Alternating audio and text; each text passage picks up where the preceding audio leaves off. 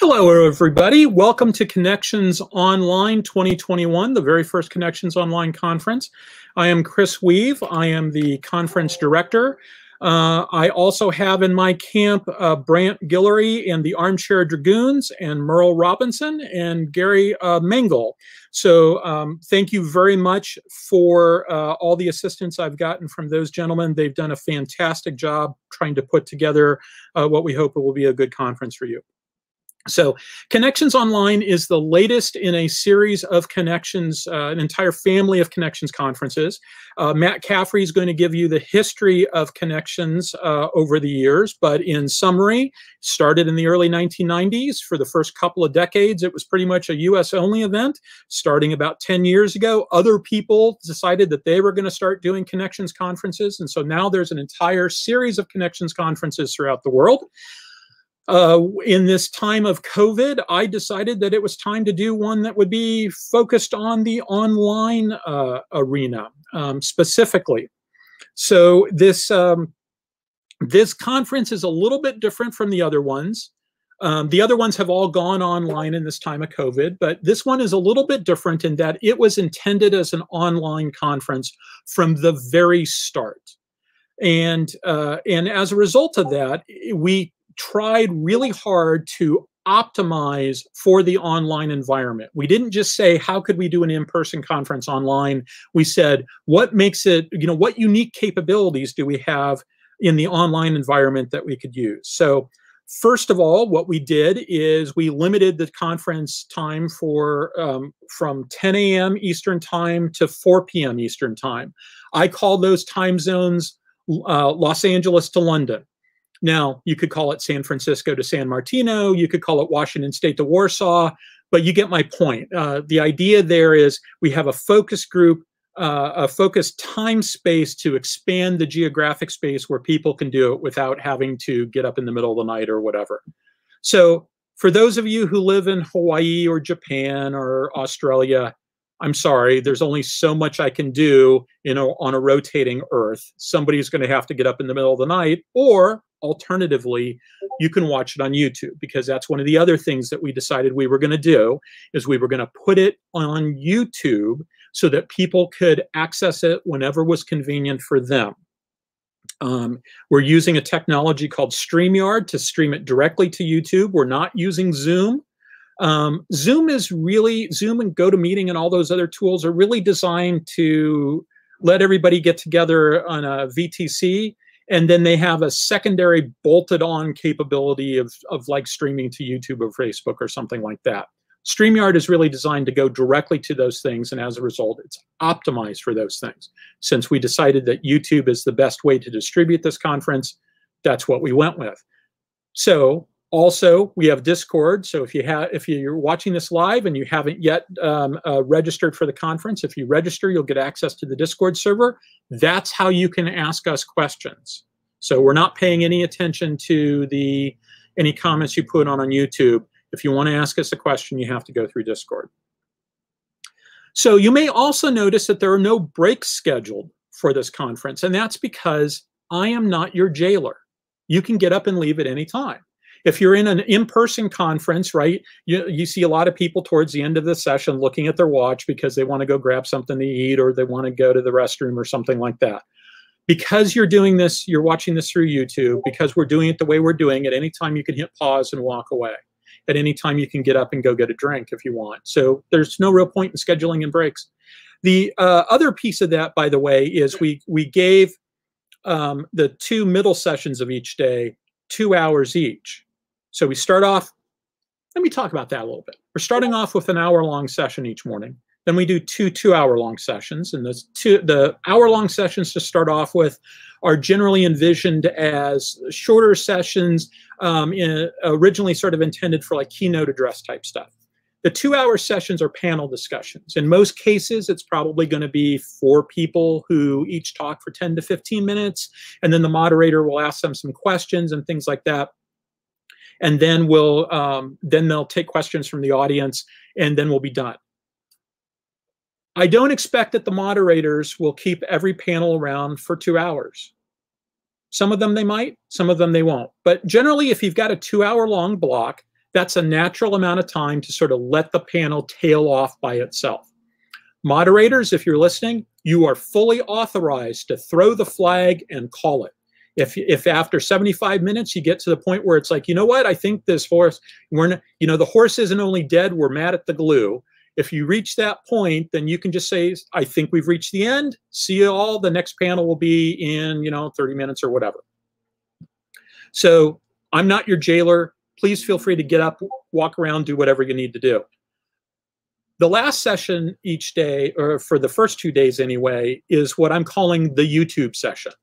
And the idea behind that is we've distributed some links for videos on YouTube, and then we're going to have a discussion about those. So in today's session is Brian Train and Mike Markowitz, both very practiced artists in the art of practical game design, making components, et cetera, et cetera.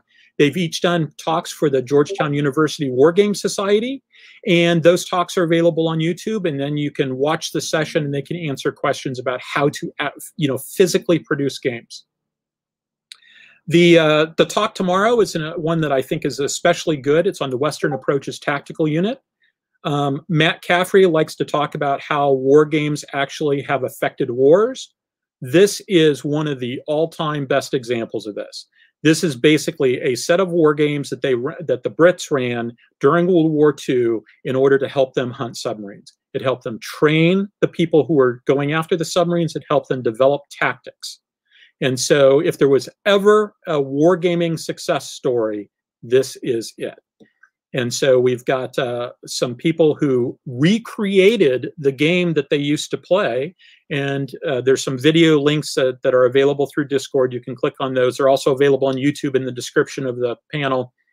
Watch those videos, come and they'll have a discussion about how they recreated the game and how important that session was. So basically, that's what we're doing over the course of the next 3 days. Oh, I almost forgot. We also realized that outside of those core hours, there's an extended opportunity, I use the word extended specifically because we're calling it the extended schedule, to have other events, because the regular Connections US conference frequently has game night, there's a demo night, there's all sorts of different things where people get together and they talk about games and they do stuff that's really outside of the core hours of the conference. So our idea was, we'll open it to people doing lectures and games and stuff like that. And so there's actually events scheduled beyond those core hours. Some of those events ended up looking a lot like what we considered for the type of things for core events. So originally, we were thinking more in terms of like lots of people playing games, because the best way to study games is to play games. We ended up with a lot more lectures and stuff than I think we originally intended, but that's perfectly fine. So please sign up for those extended events. Some of those extended events have, especially the ones that actually are playing games, have limited seating. So you really do have to kind of register for those through tabletop events, because there just may not be places for you if you don't register. So two last things. One of them is, please look through Discord for announcements, especially check out the Connections USA June 2021 channel. That's got a call for papers and some other things about the upcoming Connections USA conference. That conference is going to be online, but they are more academically oriented in terms of having a call for papers, et cetera. We decided we weren't going to go along with that. And part of the reason why we're not doing things like that has to do with my second last point, which is this is an experiment. We've never done one of these before. A lot of our effort into doing the first one was building the foundation to build upon for future Connections Online. We had to come up with the SOP manuals, et cetera, et cetera. Everything we had an idea to do, somebody had to sit down and write out a procedure to do it so that we could recreate it the next time. I think we've got a pretty good foundation that we can move forward. I'm expecting that next year will be a little bit ahead of the curve compared to where we are this year. But, you know, really sort of proud of the event that we've put together. I think we've got a lot of really good speakers and a lot of really good panelists that are going to come and do stuff. And that's pretty much what I wanted to say for my introduction. So let me thank Brant and Merle one more time, and I'll probably thank them again at the very end of the conference. And thank you to everybody who's agreed to participate in this. And now what I'm going to do, Matt Caffrey is going to talk about the history of the Connections Conference for the next, 30 to 50 or 30 to 40 minutes, we'll call it, because if he takes 40 minutes, we'll finish 10 minutes early. Give me just a second, and I will set up Matt's slides. So let me do that. And that. And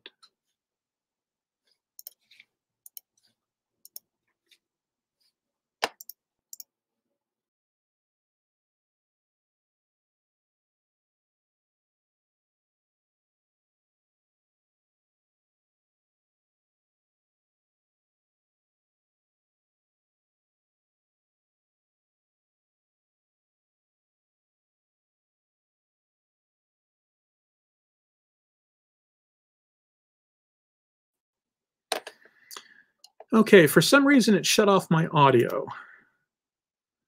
So that's actually the other thing to keep in mind with an online conference like this that we're doing for the first time, is that sometimes it will do things like shut off your audio. So, please bear with us. This technology stuff is fun. Merle, can you give me a thumbs up if you can hear me?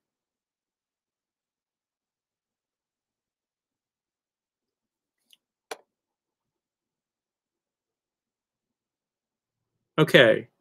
All right, then. So I'm now going to turn it over to Matt Caffrey, who's going to talk to you about Connections Online. Matt, if you hit the down arrow when you want to go to the next slide. Okay, very good. Thank you, Chris. All right. Hi, everybody. I want to start by thanking Chris that this is not an easy thing to do. It wouldn't be an easy thing if it was done a dozen times before, but first time's always 3 times harder. And I'm really impressed by what he and Merle and the whole crew has pulled together. They've already got more people registered than the typical Connections conference. We're holding them down at Maxwell. So off to a great start. So so technology is a wonderful thing. Hitting this down arrow, right, Chris? It should. Okay. Oh, hold on a second. Let's do that. Now hit the down arrow. There we go. There we go. Okay. So let me tell you a little bit about Connections overall, the history of Connections, how we got to where we are today. Basically, the bottom line up front is that we're doing this because it's an important thing. It's an important thing to do. All wars cost lives, no matter how smart you are, no matter how smart you fight it. So the best way to suffer fewer casualties is to suffer none at all and achieve your objectives without going to war. Good work if you can get it. You may not always be able to do that. So odds are there'll be times when we have to fight. And if we do have to fight, war games can help that way too. They can help us fight in such a way that we have fewer casualties, shorter wars, less loss of treasure, as long as we war game more effectively than our adversaries. And the Connections conferences worldwide are there to help us war game more effectively. Next. Oh, okay. So a little bit about the mission. Chris already covered bits and pieces, method, history, structure, and all that good stuff. Okay. So our mission right from the start, it's been tweaked a little over the years. Advance and sustain the art, science, and application of war games. All those words chosen very deliberately. We're trying to push the envelope, make wargaming better. Our adversaries are trying to make their war games better. So if we stand still, we fall behind. Sustain, we're all mortal. We need to bring along the next generation. That's one thing I'm really excited about with Chris, because I think with his online format, we'll have people more junior in the field be able to participate at a lower cost of coming in. And then the art, science, and application of wargaming very much feel that art and science are equal partners. In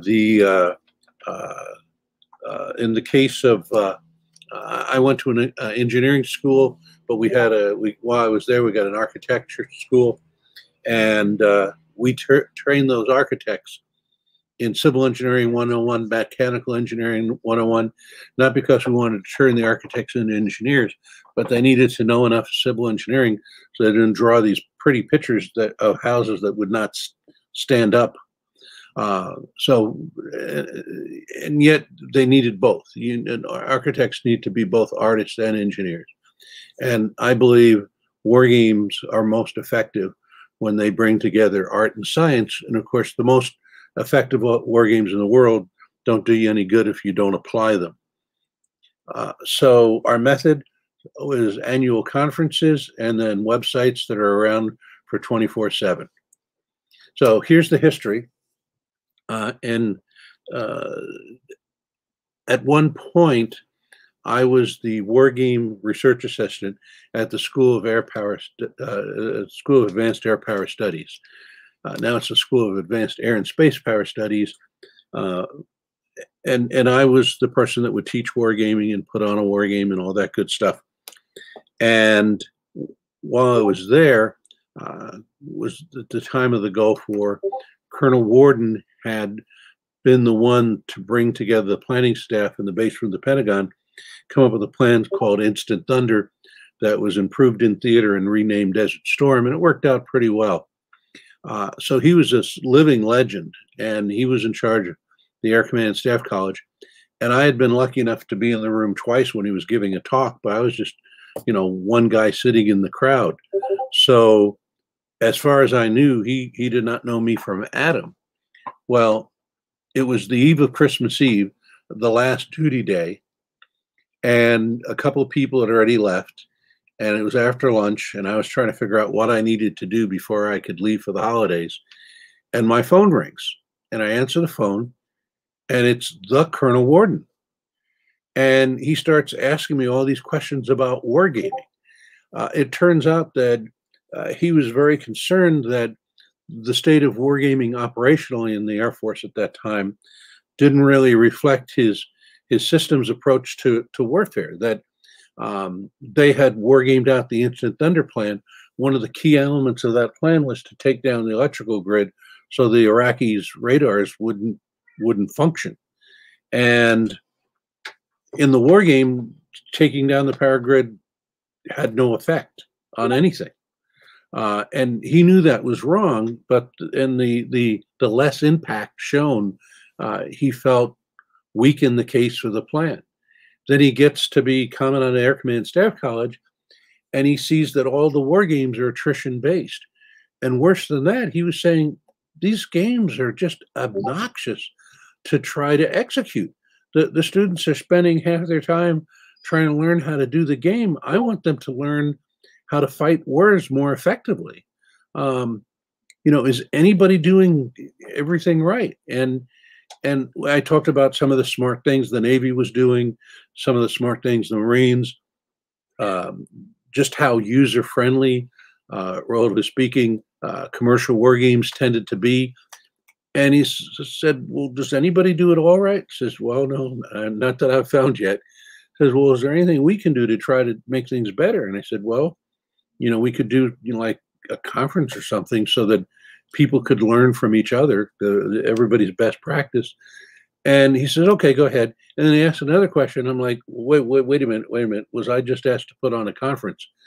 And he kept asking questions, and you don't interrupt full colonel living legend. And so the call's over, and I'm like, am I supposed to put on a conference? And I look around, and most of the lights are off.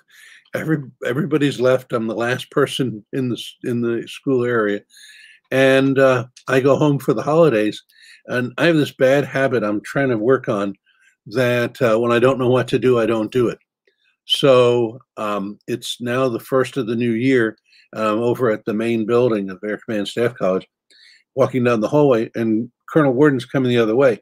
And he sees me, and his whole face lights up, and he goes, "Hey, Matt, how's our conference coming?"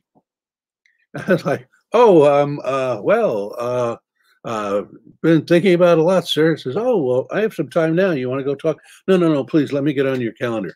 So just a few months later, we had the first Connections Conference. And right from the very first execution, the three-star general, commander of Air University, was very much involved in the conference. He would be briefed on it every year. He was very much a big supporter of it. For the first several years, the host was the Air Command and Staff College. They great deal of support. On several occasions, several years, our commandant would insist on signing each and every invitation of folks to come to the conference. One of them in particular, General Brooks, liked to say that the Connections Conference was important to the school because we needed war games as comprehensive as our curriculum. So after a couple of years, Cadre, which at that time was the parent organization to the Air Force Wargaming Institute, decided that they also wanted to host. So some of the sessions were held at Air Command Staff College, some were held over at the Wargaming Institute, and that helped out quite a bit as far as demos and game night and stuff like that, because the Wargaming Institute was much better for that type of application. And then 2002 was the last year at Air University, and one of the things that was being discussed at that time is that the university was putting a lot of time and effort into trying to make sure that Connections was done right and done well, but we didn't have but yet what was the Air University getting out of it? And so we set up these working groups that said, good point, you have different things that are priorities to you, different problems you're trying to solve. In exchange for you hosting, we will set up working groups that will work your problems. You tell us what those problems are, and we will set up a working group to address those problems. Did it the first time that year, very, very effective. So 2003 was the first year that the Connections Conference started to move around to different places each year. And at the time, I wasn't happy about that. It would have been nice to stay at Air University. Great hosts, great facilities, but there's a lot of virtue to move to different places each year. One time we had it at Rome, New York, and the wargaming community came to Rome, New York. Air Force Research Lab has their information directorate up there. They have some great innovations in the area of wargaming, and the community came there and saw that. We had Air Force Modeling and Simulation Agency down in Orlando one year. We had the Air Force Academy, sort of, kind of, that's a long story. National Defense University hosted us a number of times. The Marine Corps Wargaming Division at Quantico hosted us a bunch of times. And while these were U.S. conferences, most years we had at least a couple of international participants. I think it averaged about 3 different nations, maybe 5 different people. One year, I think we had 7 nations and over 10 people. So we had some. And one of those, Professor Phil Sabin, went back to the UK, and he got together with Graham Longley Brown and Major Tom Mowat, and this is why I write down names. Anyway, the 4 of them, and a gentleman from the UK's research lab, and they put together the first international Connections Conference. And it still has the conference that draws the people from the live conference that draws the people from the most different nations. And they say in a democracy, the most important election is always the second one. Well, and if you're trying to get something that's broadly used across different nations, the most important one is the second, and Connections UK was the second. And they are, as I said, always have a great draw from people all over the world. And I tell them they have this unfair advantage with the channel, but it's beyond that. They'll have people coming in from Japan and India and Australia and a lot of countries that you can't get there from the channel. Well, people saw how effective Connections UK was, and they went back to their home nations and they said, we can do that too. So we had Connections Oz, other words, Australia, Connections the Netherlands, Connections North, Canada. France is different. France is always different, and that's one reason people love France. They really came up with a great idea. They had recently started a serious game conference, and they said, wargame is a serious game. There are things that the serious game community can probably learn from the wargame community, and things the wargame community can learn from serious games, and probably some situations, particularly if it's in the area of competition and trying to avoid a war from starting in the first place, where both together probably more valuable than either one by themselves. So in 2020, just before COVID hit, I had a chance to go over there and be keynote speaker, and started seeing people wearing masks, and I'm like, what's going on? I need to listen to the news more. But anyway, it was a great success. And so in 2020, when we were getting ready to do our annual Connections US conference, it was becoming very obvious that we weren't going to be able to do it live. So just out of necessity, and the Center for Naval Analysis really came forward, and they hosted and provided a lot of money and hired contractors and stuff to let us do the Connections conference online. And one of the things that we discovered was that when you do a conference online, not only do you get a lot more people, but the turnout is a lot more international. I think I mentioned our best conference as far as international goes on our live conferences were 7 different nations. We managed to do that twice ever since 2009, since 1993. Well, we didn't set up the sign up in such a way that we captured the nation the people were participating from, but in our feedback forms there was a place to fill out, and just those people that attended and provided feedback were 17 different nations. So more folks, more junior folks, all these great demographics. Well, I foolishly thought it would be over by the summer of 2021. So we had done it online, and it was a success and everything, and we were all set to go back and do it live. But I was thinking, Connections Online really opens up a whole international approach. There's so many strengths to that.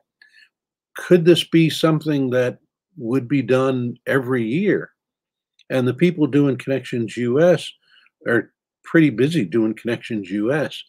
Well, I was talking to Chris Weuve, and it was kind of one of these great conversations. I think I was trying to talk him into something he'd already decided to do, which made my job quite easy. But he decided to take this on and make it a permanent part of the collection of Connections conferences. And as you heard him say before, trying to do the timing so it's London to LA, and then have everything go directly onto YouTube. So even folks beyond that envelope of areas where watching it live is reasonably convenient can still watch it very close to real time by catching it on YouTube after they wake up. So good stuff. So moving on from that, um, so how does the Connections US work? Chris touched on a little bit of this already. We've got seminars, much like we have here, keynotes and panels, but because it's live, we also have some other stuff. And this year, we're going to do Connections online. Partially, we're a little bit more secure about it because Chris has done this and he's learned a lot and he's sharing with us. So we're going to try to do online versions of the stuff we do live, in part because I think it will be valuable to do, period, in part so that this year's Connections can kind of be an infomercial for next year's Connections, which, oh, please God, can be online, can be live. But Game Showcase is where you pick a particular theme and get lots of different war games that are already on that theme. So if you're trying to look at wargaming, insurgency, counterinsurgency, a lot of different war games on that.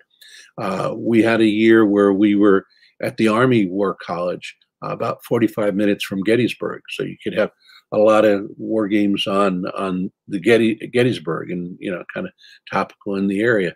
And then demos and posters. This was something that the Air Force Wargaming Institute did really, really well. We had a guy by the name of Red Urbane, a Air Force major, who was just amazing at recruiting people from all across the Department of Defense, civilian industry, to come in and demo their software, demo their hardware.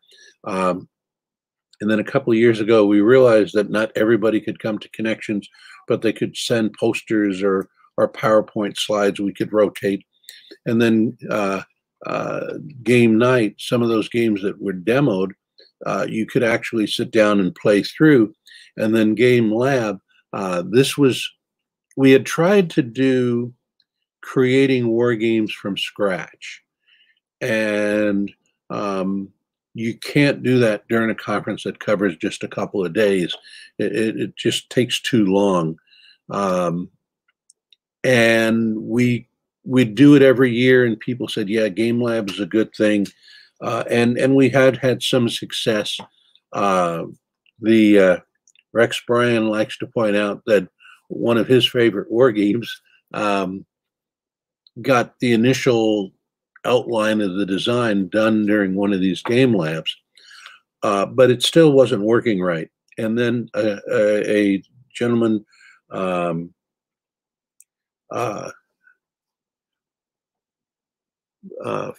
National Defense University came up with a way of making this work. And in an irreligious way, we call it speed dating for wargamers, where we have different issues that somebody wants to get consulting on. So let's say you're working on a particular war game that you want to publish commercially, and you're having a problem with some of the game mechanics. Well, you can have some of the best minds in the industry who are at the Connections Conference. If you're lucky enough to have them come to your particular place for the Game Lab, you have a few minutes where they have a panel discussion about that, or whatever topic you put in. And it's again, we call it speed dating for wargamers, but it's really free consultancy. And then the final thing, as I mentioned, from the 2002 Connections Conference, we're still doing the working groups and workshops. Now, some of the working group co-chairs, some of the working group topics are such that they get together and start working right from when the previous conference ends. Others just get together during the conference itself to have kind of a little workshop during the conference with different speakers and a little bit of a report, and that's fine. It varies from how much work is needed and how much work the co-chairs are willing to commit. So other things that you get to do when you're live. And then as far as the support from Connections, And I think this applies to all the connections worldwide. You get the education of the participants. You really do get advancing the art and science. You know, the name connections comes from the James Burke PBS series, BBC period series, Connections, where he says a lot of science advances, a lot of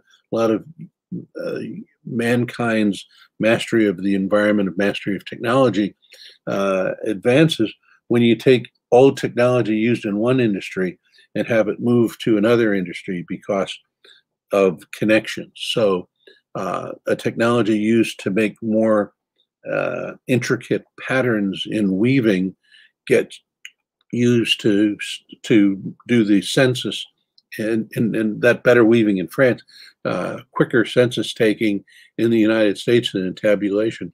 And then that jumps to something else, and that jumps to something else.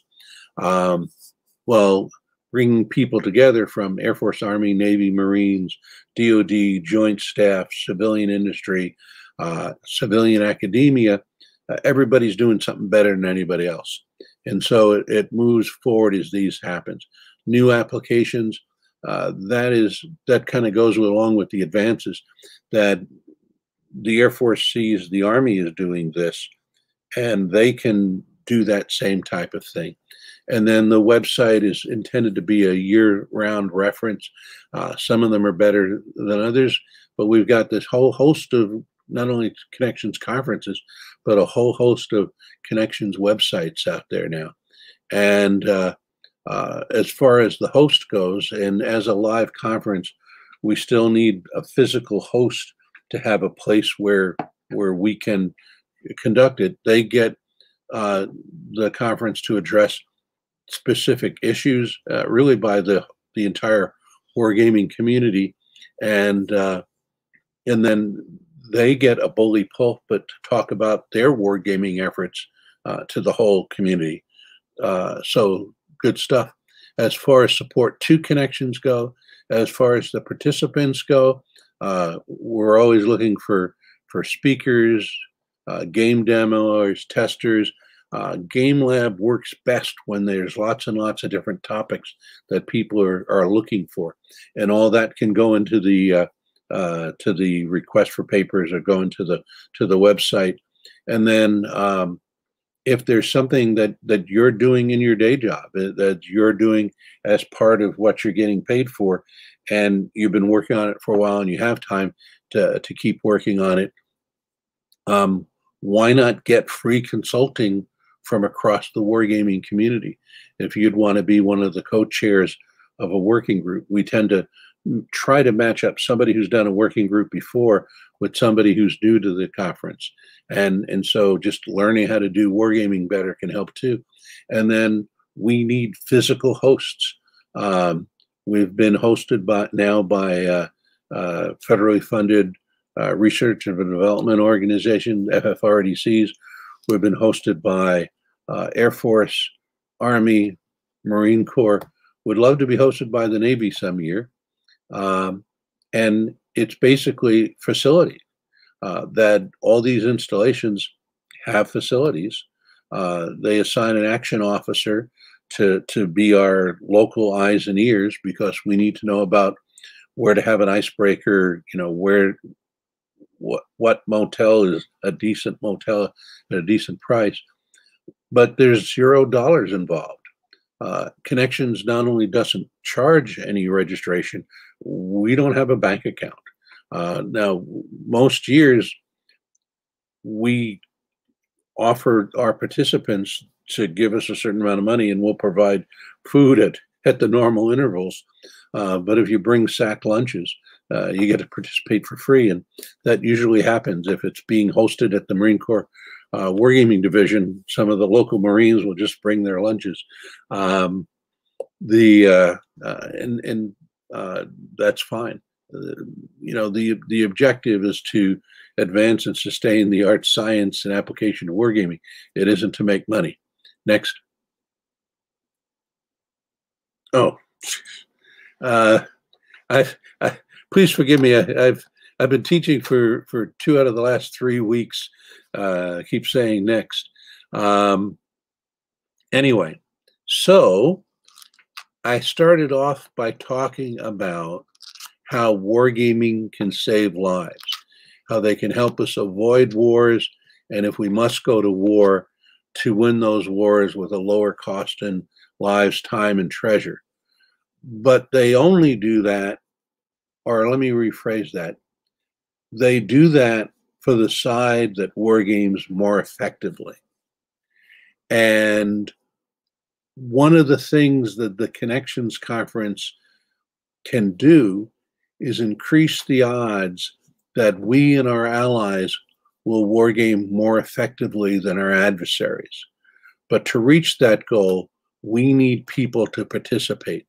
So again, I want to thank Chris for all he's done, Merle, the Dragoons, the whole crew that put this together, because the more people that know about wargaming, are more proficient about wargaming, can apply wargame more places and more effectively, the more people will come back from future conflicts alive and with all their limbs. And if we do a really, really good job, maybe we'll avoid some future conflicts altogether. A noble pursuit. That's all I have. I don't know if any questions have been monitored or anything from Chris. So there was a couple of questions. I don't know if Merle put them up there, but I can read them from here. Let me double check real quick. Questions I had. You see favorite war game. Yes. Well, as much as I like print war games, and in general, I like print war games more than computer because you can change them and you know how they work. So you're not only playing the game, but you're learning more about how the mechanics of it. I have to confess, my favorite war game is the Civilization series. Probably played it more than anything else. And one of the reasons why it's a favorite is that I've played it with my son when he was very, very young. And I think it really was a good thing for him growing up. And I like to tell the story about how he started playing it like around Christmas when he was in first grade. He couldn't read very many words yet. So it was Civilization 2, and I would read parts to him. And it was now almost the end of the school year, and he was reading more of it by himself. And I was getting ready to teach at ACSC the next day, and I realized he was standing next to me, and I'm like, "Oh, man, I'm sorry. You know, what is it? Do you want me to read something?" He says, "No." Says, because I knew he was playing Civilization. And I said, "Well, do you want my advice on what to invent?" Nah, no. Well, I love you very much, but I have to do all this reading before I teach tomorrow. What is it? He says, "Well, Dad, I just invented railroads. And, well, things really change when you invent railroads, don't they?" And I said, "Yeah, tell me about it." He says, "Well, you know, my cities seem to be growing faster, and I seem to be building stuff faster, but that's not what I want to talk to you about. You told me that whenever I invent railroads, I need to link all my cities by rail. Well, I'm almost done with that. But you also told me I need to keep 2 military units wherever my civilization touches another, and 1 military unit 1 city back in case they need reinforcements. Well, now I can get reinforcements anywhere right away by railroad. Do I really need to keep all those units 1 city back?" And I'm like, "Okay, you're a first grader, and you grasped on your own the impact of increased mobility on the size of a reserve you have to maintain. I think I'm going to be in trouble." Well, what other medium other than wargaming would get a first grader to care about the impact of railroads on civilization, much less figure out on their own some second order implications. So a favorite game and one of my favorite illustrations about why wargaming is so important and so powerful. Great question. Thank you. Okay, war game.